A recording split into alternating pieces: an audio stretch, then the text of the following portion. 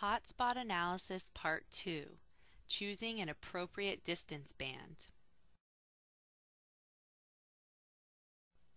So far, we've chosen our conceptualization of spatial relationships, which in the case of our analysis of childhood obesity in Los Angeles County was the zone of indifference. Our next step in the process is to choose the appropriate distance band that's going to be used in the analysis. There are several ways to go about choosing the right distance band, and truthfully, most of the time there is no right distance band. Most of the time there are several processes at play in an area, and you might find different trends depending on the scale that you choose. For instance, if we looked at obesity hotspots at the national level, we might see hotspots in several states. Alternatively, if we look at a neighborhood level, we may find several small neighborhoods where there's a problem. For each of these analyses, there would be a very different distance band that matches the scale of analysis that you're interested in and the questions that you want to answer, so make sure that you keep that in mind. But there are some general rules for choosing the critical distance. One really important one is to make sure that the distance that you choose ensures that all of your features have at least a few neighbors. As a general rule, at least 8 neighbors is good. One big problem with choosing a distance band that's too small is that some of your features are not going to have enough neighbors, or any neighbors, which would mean that your results may not be valid. So make sure that when you pick your distance band, you keep that in mind. One great way to choose a distance band is to let your data show you.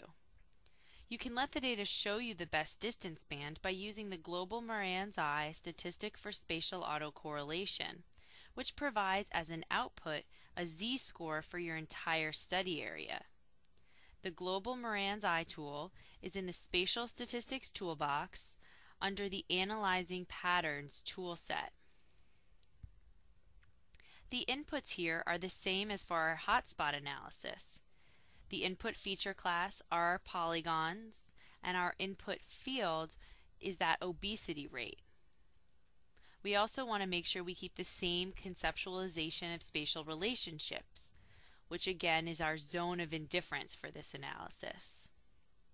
Now for the distance band. We can start with the smallest distance that is still at a scale that we're interested in. Let's say 1,000 meters. I'm going to go ahead and run the tool, and what it's going to do is calculate a z-score for my entire study area based on that distance band of 1,000 meters.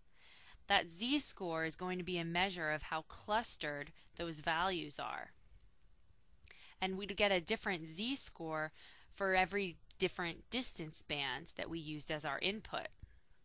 So we can see that with a 1,000 meter distance band, we have a z-score of 5.91.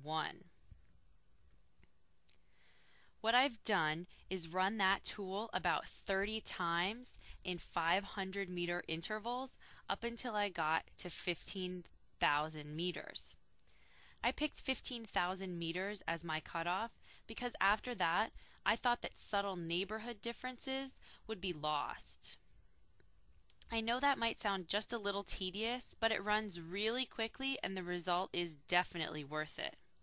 I put each distance and z-value in a table, and I added that table to ArcMap.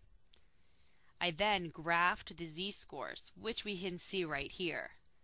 This graph shows us the global z-score values for 30 different distance bands. What we're interested in are the peaks, or the distances at which the z-score values actually decrease with distance. In this case, based on my criteria for using a relatively small neighborhood in my analysis, I decided to choose the distance at which we see the first dip in our z-scores, which we can see is at about 4,000 meters. Based on this graph, I might have also chosen 10,500 meters, where we can see another dip. But based on the questions that I'm trying to answer and the scale that I'm interested in, 4,000 meters makes the most sense. And now I've let my data tell me the best distance band to use based on the questions that I'm interested in answering, using the spatial autocorrelation Moran's I tool. So stay tuned for part 3, where we're going to go ahead and run the hotspot analysis and understand those results.